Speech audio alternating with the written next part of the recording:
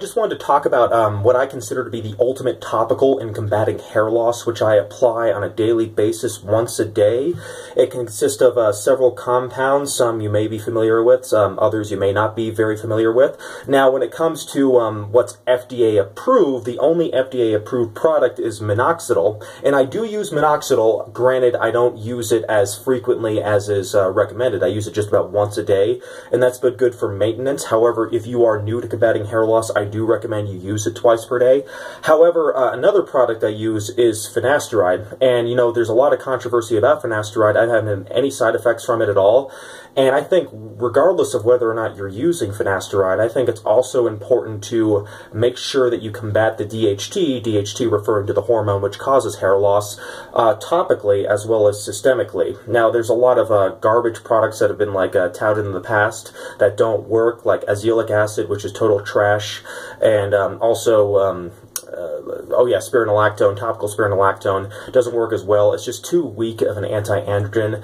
And there's some other anti-androgens which actually have worked, like some people have tried topical flutamide and topical like cyperterum. I'm not sure if that's how it's pronounced, but the thing is that those actually are too powerful. You have a little bit too much systemic absorption in that case, and you don't want to inhibit testosterone systemically, because even though DHT is that trash hormone that doesn't really serve any purpose other than like enlarging our prostate and causing hair loss, testosterone is absolutely essential for male health, maintaining reproductive health, maintaining muscle mass, as well as just maintaining overall well mood and being. So, you know, I'm rambling a little bit, so I'll just get right to the point. So what you're going to need is that first you're going to need a 10 milligram scoop like this. And I forgot one product, so I'm going to pause. Yeah, a 10 milligram scoop just like this. And this will allow pretty accurate measurement. I mean, maybe it's not going to be exact, but I prefer to use these for mixing in the compound into the formula, which I'm going to present in a moment. But you're also going to need what's called Neogenic, and you know, I'm not being paid by this company or anything. In fact, I can't even say for sure whether or not this even works by itself. And it comes in these little 6 milliliter vials that I feel work extremely well when they're mixed in with other compounds. So the way you make it is that you're going to take this little vial right here, and it contains the ingredient known as Minoxidil, and you're going to mix it in with an ingredient you may have heard about if you've been involved in fighting hair loss for a while, called RU58841. Now, I'm not going to tell you where to get this because I'm pretty sure it's going to violate YouTube policy. And also, I'll go ahead and just say as a disclaimer, this is purely for research products, and if you use it yourself, make sure it's only for research.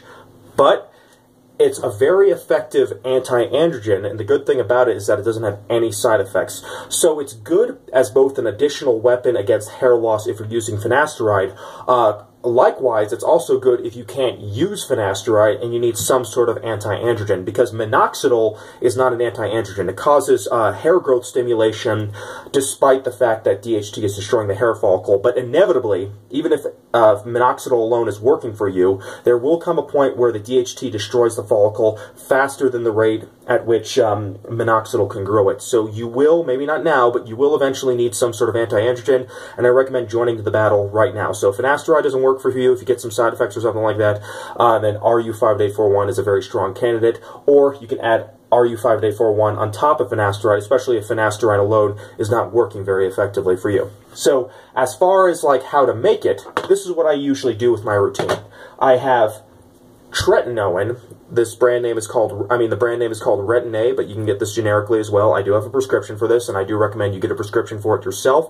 It's usually prescribed for acne, so if you've ever had a problem with acne, you should have no trouble getting a prescription for it. Now, can it be obtained without a prescription? Yes, but again, I'm not going to say how. It's a pretty safe product, though. And this is the 0.1% variant, and I do not recommend beginning with this. I recommend beginning with about 0.05%, because this is very strong. It causes skin exfoliation, and it will really, really burn unless you work your way up to this percentage. So I'm only using this kind because I've been using it for a while and my skin is kind of adapted to it. Now, this itself doesn't actually treat hair loss, but what it does is that since it causes skin exfoliation, it makes it easier for topicals that you do apply to your scalp to absorb more effectively. So I use this, and on top of that, I actually use a product which is not a drug.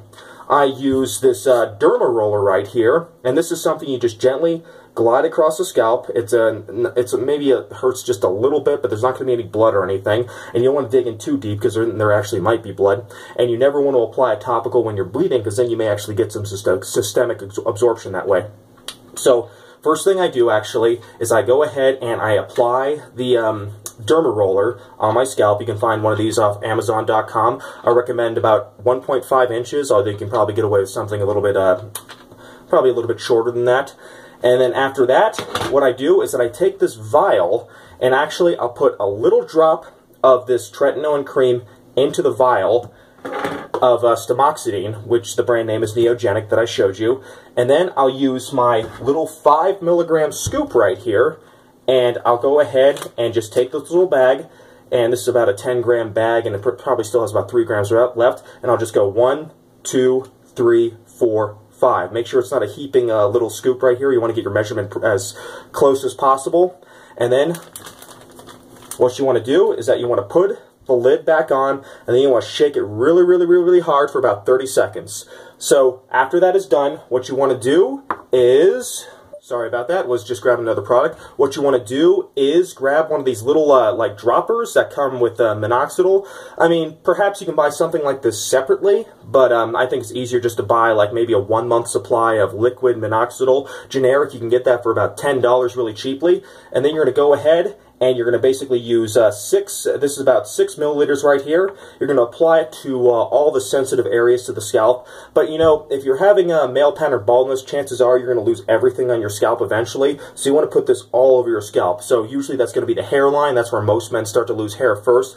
And then the back of the scalp is where you want to put the emphasis. Although you want to get it everywhere, especially if you're a diffuse thinner, which means that you're losing hair everywhere all over the scalp. So this is something that's worked extremely well for me. In fact, I can even say that when I was without Finasteride for a good while, and that's because I had to get an appointment from my doctor, and my prescription expired by then, and I just acted a little bit too hesitantly, so it took about a month for me to get that appointment. So even a month off Finasteride, I didn't lose any gains as a result of just using the tretinoin cream and the Minoxidil, and as well as the RU58841. This all just worked really, really well, and I think actually my hair has gotten thicker as a result of combining these products together. So I think that is the ultimate hair loss topical, and the good thing is you just have to use it once per day. I'd recommend using it at night, because that's usually the time where you don't have to worry about things like weather or taking a shower, jumping in the pool, so you can make sure that stays on the scalp long enough for you to get the full absorption. This does dry a little bit faster than Minoxidil, but it still takes about a couple hours. Minoxidil, on the other hand, takes about 4 hours. And if you're already applying Minoxidil, I'd recommend applying, you know, maybe the foam at the beginning of the day. I mean, you can use the liquid if you want, but the liquid does tend to make it a little bit greasy. So for the better cosmetic effect, I'd recommend using the foam in the morning, and then at night, going ahead using the Minoxidil at night and applying all the compounds I recommended. And again, with the tretinoin, just like a little drop will be good enough or so. Or, you know, maybe if you feel like you're not getting full coverage, maybe add a little bit more and everything. But yeah, be careful with this stuff, because it really does tend to burn a little bit, and you don't want to be really uncomfortable all night. So that's all I wanted to say about that. It's worked really, really well for me, and I've been on a lot of things in my fight against hair loss. I've been on Finasteride, Dutasteride. I don't use Dutasteride anymore, even though I do recommend that, especially if Finasteride's not working for you, and it's just purely a cost issue. My generic supplier no longer supplies it, and also the pharmacy where I have a prescription is a little bit too expensive, but doesn't really matter with me, because I'm maintaining just fine on the compounds I just mentioned, as well as Finasteride and Minoxidil. Worked really, really well for me. I've been combating hair loss for well over a decade, and I've seen no signs of things getting any worse. So let me know if you have any questions, and good luck in your journey to combat male pattern baldness. Take care.